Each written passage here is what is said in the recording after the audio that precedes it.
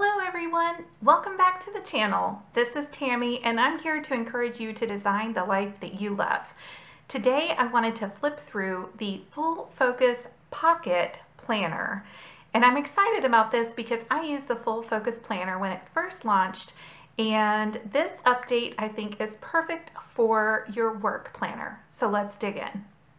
The Full Focus Planner Pocket version is a nice compact size. So it's a little bigger than my hand, and I love it because it is a really high quality planner. So it's going to be nice to work in, but at the same time, it's a quarterly planner that's very streamlined. So it's not a lot of fuss, basically. You don't need to put a lot of effort into this. You just work in it. So let's take a quick flip through. I have this in kind of a linen or ecru colorway. There's other options. I'll have a link below where you can get a discount off your first order. And that is an affiliate link, so if you choose to use it, I appreciate it. But you have just the logo here on the side. So let me get it focused on that. So you can see the kind of compass logo there. And then it has Full Focus Planner on the side embossed in gold. Other than that, you have a strap on the back so that you can keep this closed. What I like about this in this era of, you know, sometimes working from home, sometimes working from the office, to have something nice and compact, but also that you can make sure that it stays closed. This is really easy to throw in a work bag. And of course, it's a very streamlined design. So I think it is great whether you like a minimal design or you really like beautiful design. This covers both. All right, let's dig in. So you start with kind of a contact page here at the front, and you have a place for those details.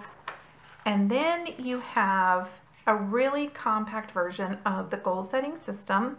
This is a planner that was designed by Michael Hyatt and Company. So if you've ever followed Michael Hyatt over the years, you know that he is really known for business development, professional development, goal setting and achievement while maintaining balance with your personal life. And so this is a really, really compact bullet list format of his goal setting system.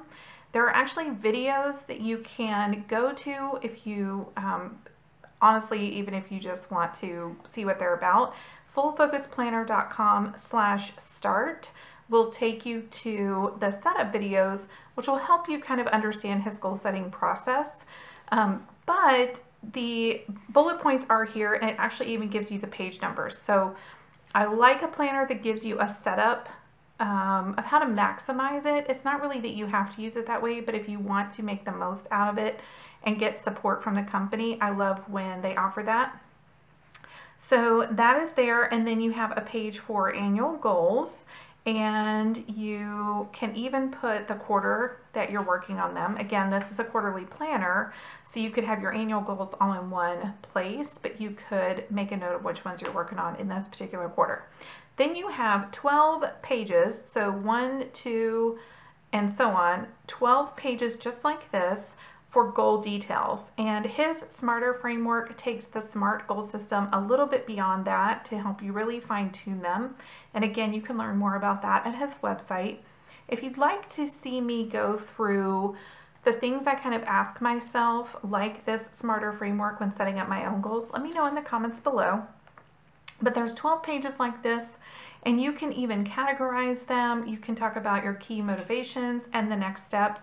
I love when a goal setting system gives you a place to break down the actions that you can take all in one place to help you reach that goal. So whether you think in the minutia, so if you tend to think about the small things, the things you need to do every day to reach a goal, you can start here and kind of work backwards and frame up the overall goal this way. Or if you think big picture, you can start with your big picture goal and then use this space to break it down. So like I said, that continues for 12 pages. And once you get past that, you have several pages to track habits, or they call it a streak tracker. So you can put what it is, you can put your completions. What's nice about this setup is you can do something for a week, for a month. You can track, the percentage, how much you got done. So it's not an all or nothing. Sometimes with habit trackers, if you miss a day, you feel like you kind of give up on the week, or if you miss a week, you feel like you give up on the month. And if you fail on a month goal, that's part of a quarter, then you feel like you missed it for the quarter. So I like something like this that gives you a progress. So you have 4 pages of that, and then you go into your calendar views. This is undated technically, but it does have the days of the week, so I'll show you that. But you get 3 monthly views. What's nice about this again is you can use it, and if you let's say you're going to be off for a couple weeks, you don't really want to use it that month, you can just use it whatever months you want it to be.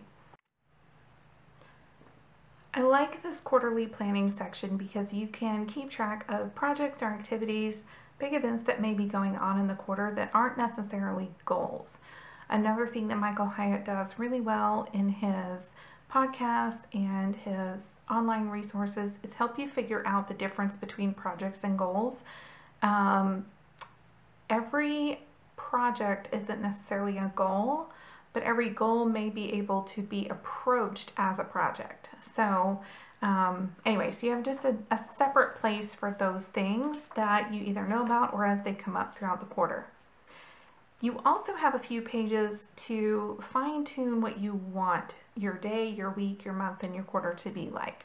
So you have a place to write out your ideal daily rituals in the morning, your workday startup, your workday shutdown, and your evening.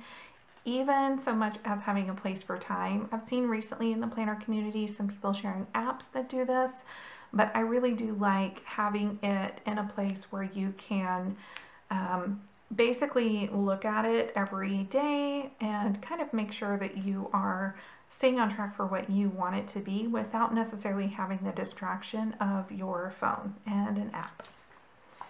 Then on top of your rituals, you have a place for your ideal week. I have used this mindset for almost 20 years now. I was first trained on this through a direct sales company that I work with.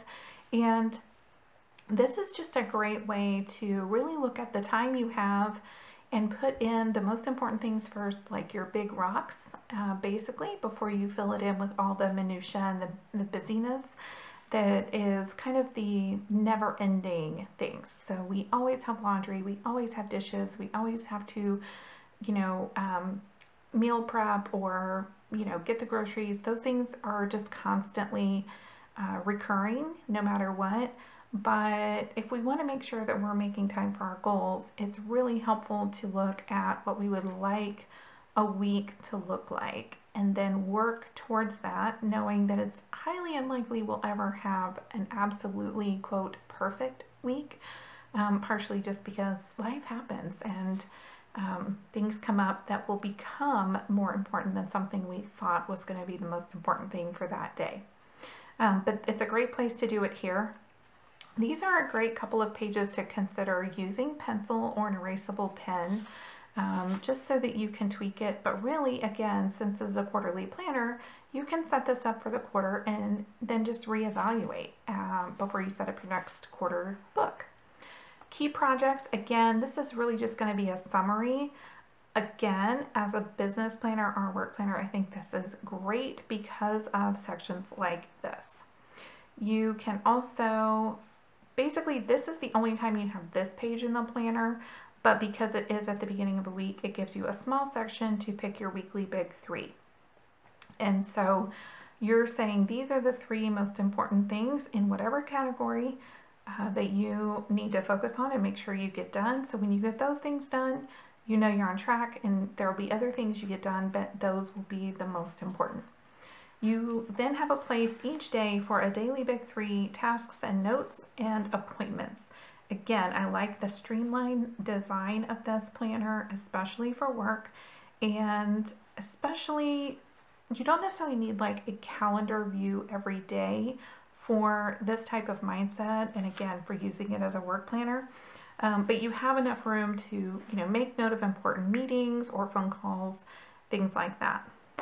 At the bottom, there's a key where You have different icons, so square, checkbox, slash, circle, arrow, and an X, and they are just his keys, so you would be able to list your task for the day, and if it's done, you check it off.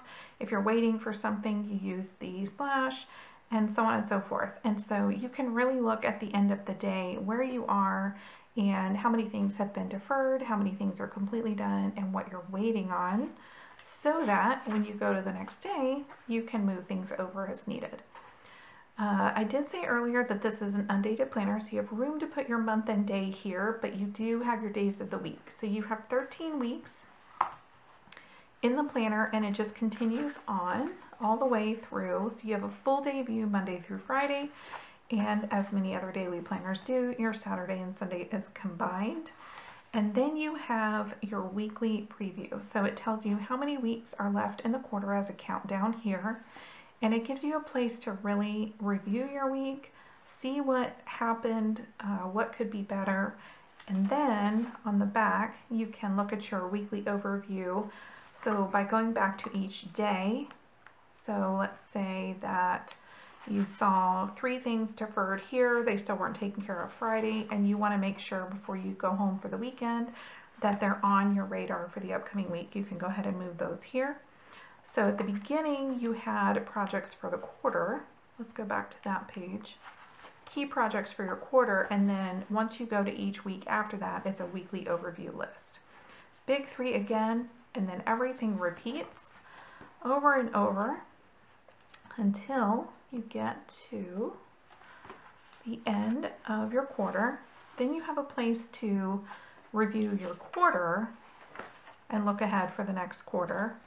And again, it gives you tips and coaching right in the planner. And then you have 40 notes pages, so plenty of room in here to carry one book to take notes at meetings, and so on and so forth. And then after your last notes page, you have an index page. So let's say that you took notes on, let's say this day from a meeting that you have. Let's say you use this area for notes or some key piece of information, and it's on page 101. You can come back bullet style journal and put your page 101 and where it is. So it's a great thing to keep up with throughout the quarter.